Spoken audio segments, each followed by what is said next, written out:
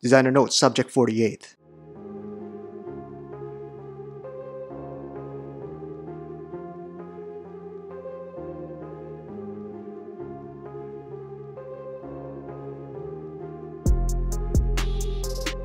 Originality is hard to come by. To the public eye, it is very much sought after and one of the top criteria of what makes a product great. To the design world, it's a rare and precious commodity that even the brightest minds spend a lifetime mining even an ounce of it. The BR-05 collection from Bell & Ross certainly needs an ounce or two of this magic ingredient. But despite the lack of such, this collection is one of the best-selling watches for Bell & Ross. So what gives?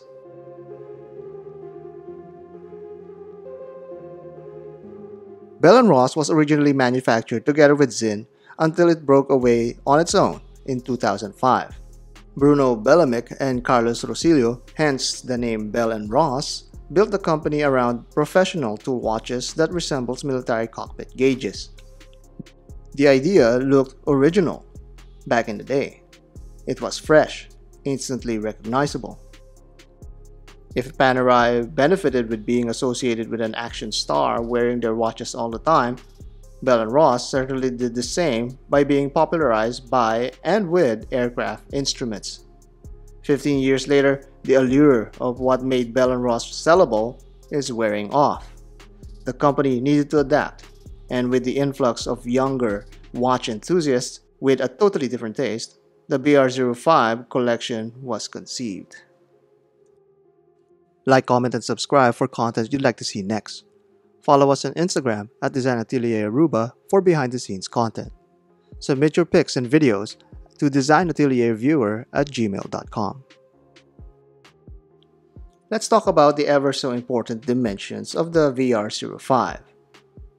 Case width is 40mm with a lug-to-lug span of 47mm. The thickness is 10.5mm, which puts this relatively tame compared to other massive watches today. With the integrated bracelet, we're not gonna bother measuring the lug width, and we doubt that there will be any aftermarket replacements for the bracelet anyway. Despite what many watch reviews are saying that this is not a big watch, the large gap between the bracelet width and the case width projects larger proportions visually. The circumference of the dial within the square case adds to the large feeling of the watch as well. These corners where the screws are creates a large negative space that visually makes the dial smaller. This, of course, is intentional.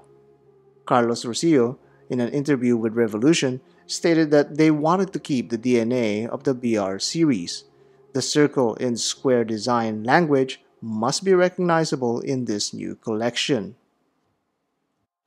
Flight instruments at the time were deliberately designed with the swappability in mind.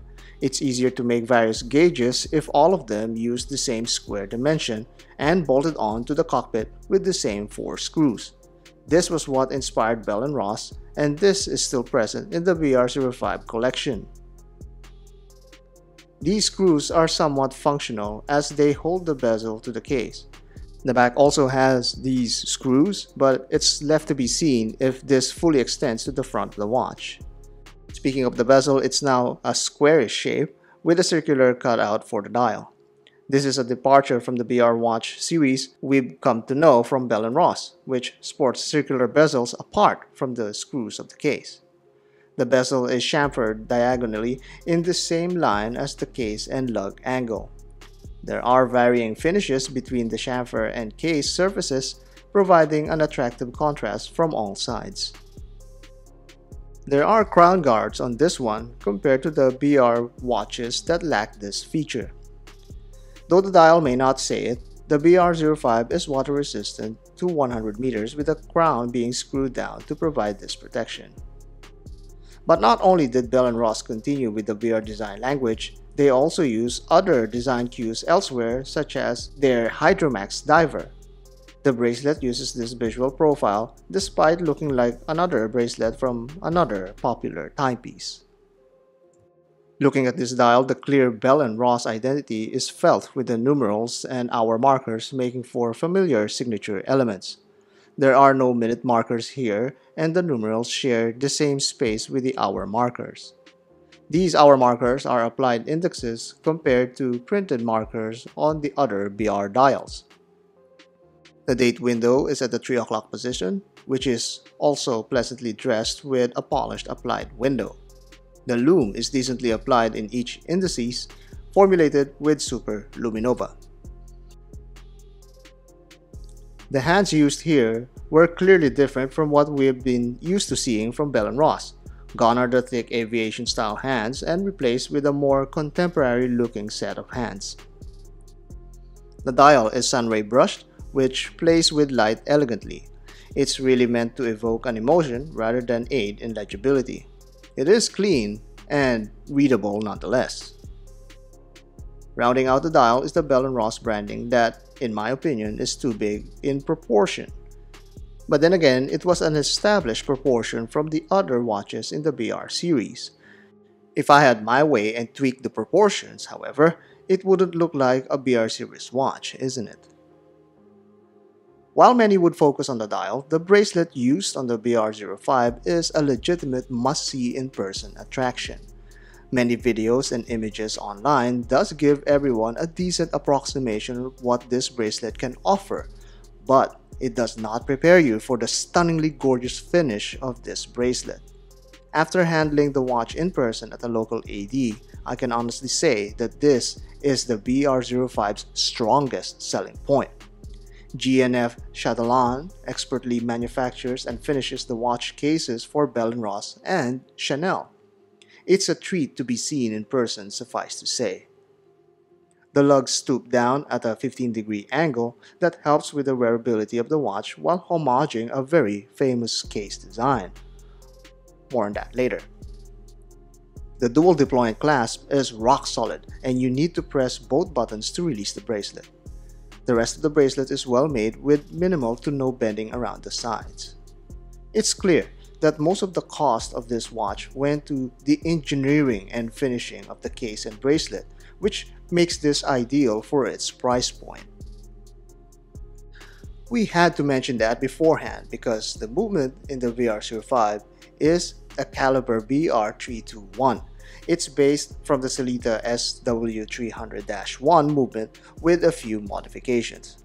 It has a longer power reserve at 40 to 42 hours with a higher quality assembly for the balance and hairspring. It has 25 joules and beats at 28,000 beats per hour. This sandblasted nickel finish creates a more unique vibe to an otherwise widely used movement. The rotor is skeletonized with its lattices resembling an automotive aesthetics more than the aviation theme. Having this seemingly unremarkable movement, many might do a double take rather than buying the skeletonized version. Would you spend a premium to gaze at a rather common movement? Many people would certainly not. The BR-05 is offered in multiple dial colors in a stainless steel case that's either on a bracelet or strap. There are gold and skeletonized versions that can be bought at a totally different price point. Recently, Bell & Ross expanded the options for the collection by adding a chronograph version that comes in black or blue dials, the BR-05 Chrono. These new chronographs add a little bit more functionality and visual interest while maintaining the BR-05 aesthetics. The case overall gained 2mm from 40 to 42mm. It's assumed that the previous lug-to-lug span of 47mm is also expanded to 49 with the new case expansion. The thickness is also expected to be bigger at about 30mm to accommodate the automatic chronograph. When put beside each other, the heft is clearly seen. But with the stooping lug design, the chronograph will still wear modestly on the wrist. Just bear in mind that with the increased lug-to-lug length, this may be too much for 16cm wrists. From the sides, the remnants of the crown guard screws are still there, but now holding the chronograph pushers. These pushers occupies a lot of real estate and is easy enough to activate. The dial provides a lot of changes from the BR-05 3-hander. The chapter ring now has seconds markers in 5-second intervals. Within the dial, the seconds gradations were added between the hour markers. Each second is divided into fifths, making the chronograph truly useful down to the fifth of the second. The 3 and 9 o'clock markers are now replaced with subdials. The 9 o'clock subdial sports the 30-minute counter, with the 3 o'clock utilizing the running seconds function.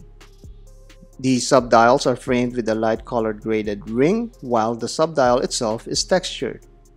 The blue dial version has a different tone dial compared to the black dial version. Overall, the integration of the chronograph on the BR-05 seems to be a more natural progression compared to the BR-05 was to the VR watches. All the gradations are here without breaking the design language. Soft curves were added by the subdials, but they didn't take away from the chronograph function. The date complication is positioned in between the 4 and 5 o'clock position, and this is the biggest complaint that I have against this watch. Regulars of the channel would surely point out that I like my dates at 6. I think the designers tried to hide this behind the thinner numerals and circular frame, which is admirable but still annoying for some of us. There's some added text to the 6 o'clock position, namely the chronograph and 100M. The chronograph text is understandable, but the 100M not being present in the 3-hander is a thinly veiled attempt to make the dial busier by adding it here. In a way, by adding more detail on the dial is more cohesive. It's deliberately assuring you that this is a functional tool watch. The BR-caliber 301 movement is Bell & Ross' take on the ETA 2894-2, which is an automatic chronograph movement with a 42-hour power reserve. This one is perlage decorated compared to the sandblasted finish of the BR-321 while sporting 37 jewels. The downside of this movement is truly creating more heft on the watch altogether. For a sports chronograph today, it's desirable for a chronograph to slip under cuffs. The BR-05 would feel more like a squeeze than a slip. At retail, the BR-05 starts at $4,900. Online, you can get a new piece at a significant discount, and pre-owned examples cost even less. The chronograph goes for $6,400 on the steel band and $5,900 on the rubber strap. All of these versions are available at most ADs and online stores. It's an attractive value proposition that Bell & Ross is placing itself on the sports luxury watch segment. With all of that being said so far, we have to address all of the burning issues that this collection has created since its release. Is it a clear homage of the Royal Oak and Nautilus? The straight answer is yes, it is. Many of the people saying that it is unoriginal and homaging popular sports watches are actually right, regardless of whether they are saying it out of hate or in an educated observation. Carlos Rosillo himself literally said in the same interview with Revolution that the BR-05 was really intended to evoke the 1970s sports watch because that's the design category that they are aiming for. An urban instrument is a conscious decision to separate itself from flight dashboards that the company is known for. It does this by taking inspiration on the aesthetics the urban folks are looking for in a modern sports watch. The case and bezel clearly takes cues from the Royal Oak with its bezel, chamfer, and integration of screws. The lug angles are also reminiscent of the Royal Oak's lug design. The bracelet with its polished center links also looks very similar to that of the Patek Philippe Nautilus. The BR-05 is not the only watch guilty of this. The numerals bear a striking resemblance with that of panerai, but then again the other BR watches all sport this same typeface.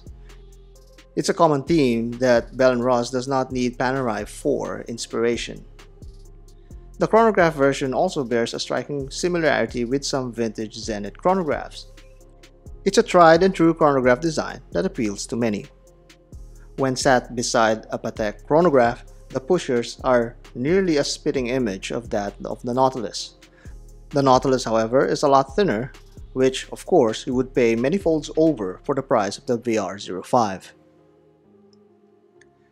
The BR-05 is a collection aimed for the younger, discerning watch enthusiasts.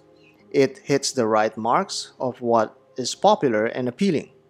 Integrated bracelet? Check. Chamfered edges? Check. Blue dial? Check that too. Unoriginal? Definite check.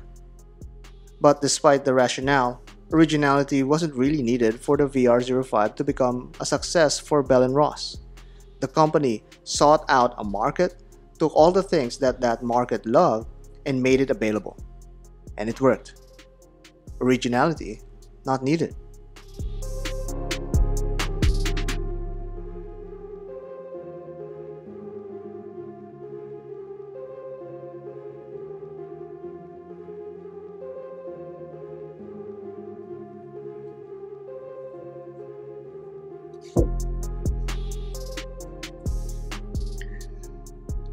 Bon dia, bon tardi, bon noche.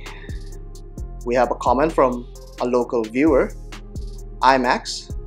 Very nice video, thank you IMAX. The Casio's Baby G Pokemon 25th anniversary would be a nice one to see. Keep up with the great work and nice editing and graphics design. Thank you so much once again IMAX for your support of the channel. And yes, we would like to see more G-Shock videos, especially the Baby G. We haven't featured the Baby G as of yet, but we will definitely feature Baby G's the next few videos, especially the Pokemon 25th anniversary. Pokemon holds something dear to our hearts and to many fans for sure. But so far, only one collaboration with G-Shock is available in the market. But I have seen other promotional campaigns wherein they take colorways of popular G-Shock and put them together with similar Pokemon, and that's something that maybe we could play around with. But more importantly, we will feature more Baby G-Shocks in the next few videos. So we're going to put that on the list. Watch out for that. Ratfish09 commented, what would you lean towards if you had to choose between the Doxa Sub 300 and the current Doxa Sub 300T? Is the domed crystal and COSC ETA worth the extra money do you think? Well, if you're asking me personally, yes, it's worth the extra money. One, because I'm leaning towards the vintage aesthetics. I love those domed crystals, those aluminum bezels, the brush finish on the monoblock cases. I love those. The COSC certification to me is not a deal breaker. I've handled watches without such certification. They can also maintain accuracy almost or even within the COSC standards, but having a certification to a diving equipment or to any equipment in general means something to the user, because it means that they have the confidence that this equipment is tested for high standards of such renowned institutions, and that's something that we can apply to the Doxa Sub 300T. Now, you may not need it because with all of the more advanced equipment that you can have, such as diving computers, but let's be honest here, we don't really buy our watches to be used as accurate equipment. We buy these watches and collect them because they're conversation pieces, because there's something that provokes or evokes an emotion from us or triggers a nostalgic feeling. It's something that we as a collector feel, not think about, you know? And to me, the 300T is a far superior piece compared to the 300. So yes, I would be willing to fork out that extra money. Thank you so much for tuning in for the video. Like, comment, and subscribe for content that you'd like to see next. Follow us on Instagram at Design Atelier Aruba for behind the scenes content that you don't normally see in this channel. If you want to submit your pictures and videos of you or your watches, just submit it to designatelierviewer@gmail.com. So until then, have a pleasant one.